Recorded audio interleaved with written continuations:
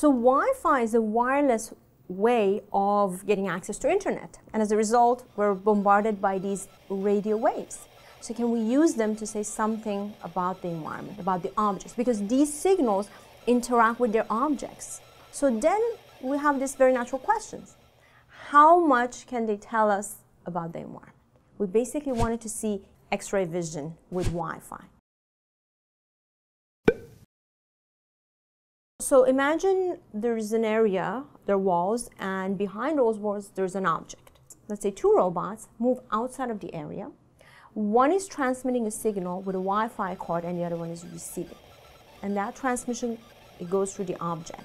In a sense, we can say they leave a signature on the signal. And that signature is what we're trying to use, and from that reception, figure out something about the object. And the more measurements they can collect, they can do that imaging better.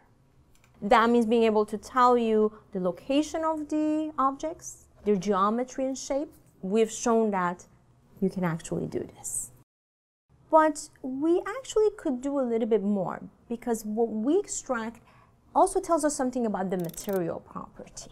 And so what we hope is that in the future, we should be able to say something more about what kind of object is there. A very good application is search and rescue. So imagine the Japan tsunami in 2011. In such a scenario, for instance, a nuclear spill, and it's too dangerous for humans to go in. It would be great if we can have unmanned vehicles that from outside can assess the situation inside and figure out what's going on inside behind walls, and then help guide humans to safe areas. What did you think of the video? Let us know in the comments below, and make sure to subscribe to Figure 1.